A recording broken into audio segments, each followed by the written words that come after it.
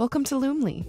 In this video, you will learn how to create and schedule your first post. From your dashboard, click on the green New Post button at the top right of the screen, and then select the calendar in which you want to create your post. You will then be taken to Loomly's Post Builder. If you are already inside one of your calendars, clicking on New Post will automatically launch the Post Builder. You'll then be guided through creating a social media post so you can schedule content to one or more platforms within minutes. Starting your post from a blank page can be overwhelming, especially if you need to create a week or a month's worth of content quickly. This is why we provide a variety of post ideas to inspire you. These ideas are pulled from RSS feeds, hundreds of date-related events and holidays, social media best practices, custom post ideas based on your audience's interests, and trending topics from X, formerly known as Twitter. In this first panel, you'll be able to define your base content. Set a generic date and time that your post will be published to on all selected channels. Please note that you can modify the date and time for specific channels in the next fine-tuning step. To save even more time when creating new posts, take advantage of Loomly's scheduling slots feature to set your preferred publishing schedule in advance for when your audience is most active. Then write a subject to easily identify your post internally within Loomly. For example, Cyber Monday Post 1. Add labels to categorize your post for campaign tracking, including filtering post performance and metrics in advanced analytics. Select the social media icons of the channels you want to publish your post to.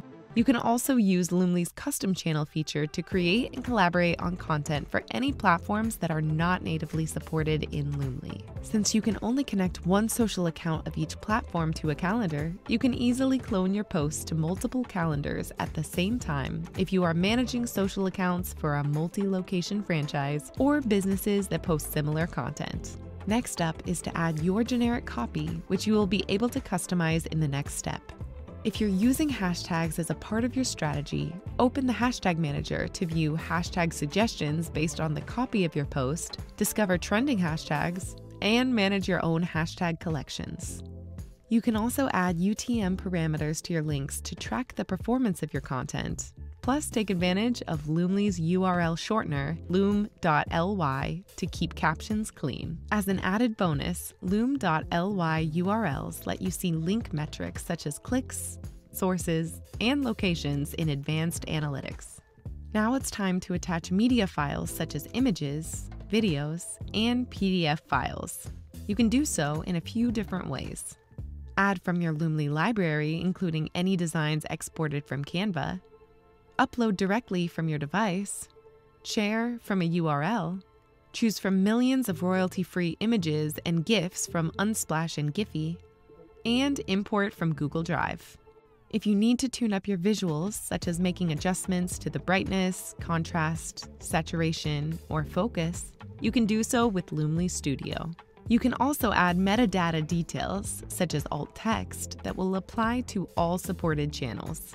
Once you have your base copy and media, it's time to optimize content for each channel to meet technical considerations, community best practices, and audience expectations by moving on to the fine-tuning panel. In the fine-tuning panel, you can preview and customize your post for each social media channel. For instance, if you are publishing the post to Facebook, Instagram, and LinkedIn, you may want to specify which type of post will be shared on Facebook and change the published date and time. Tag products, add collaborators, and include a first comment for Instagram. Make the copy a bit more formal for LinkedIn. Plus, if you need to edit or resize your images and videos to match each social channel's specifications, we recommend doing so in the fine-tuning step using Loomly Studio to crop using custom or popular crop ratios, trim videos, add text and overlays to your images, which is helpful when posting stories. If you need extra guidance, check out our post optimization tips to see how you can improve copy length, timing, and readability to ensure that your posts are formatted to best suit your audience on each channel.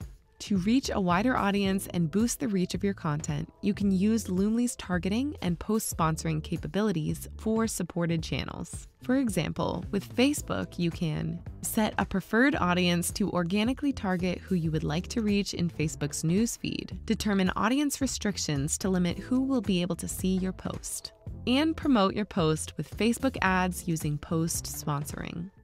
For LinkedIn, you can organically target followers for company pages and boost your posts with post sponsoring. And you can create Instagram ads by boosting your posts to specific audiences using demographics, interests, and behaviors. As you update your post, you'll be able to see live previews of your changes. For Instagram, you can also preview the grid for both posts and reels. Once you're happy with the post you created, you can save it as a draft, submit it for approval, schedule it for a specific date in the future, or publish it immediately. Once you've selected an option, you'll be taken to Post View to preview your content and collaborate with others by assigning for approval and leaving comments. Another way to create posts in Loomly is to start from Calendar View. Select a date and either choose Quick Post if you want a content placeholder for the future, or launch Post Builder by clicking on Build Post. You can also create posts from Loomly's library.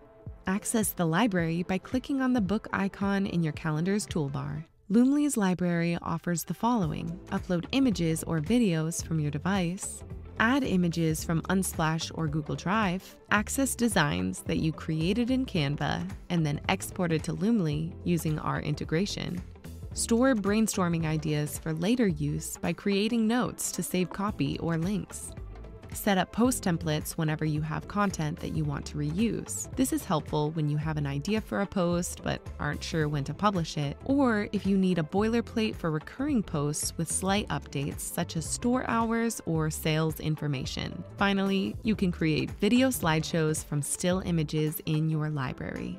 And that's it! You should be ready to create your first calendar with Loomly. Log into your dashboard now. If you have any questions or suggestions, please contact our team either through chat or via email at contact@loomly.com. Thanks for watching this tutorial.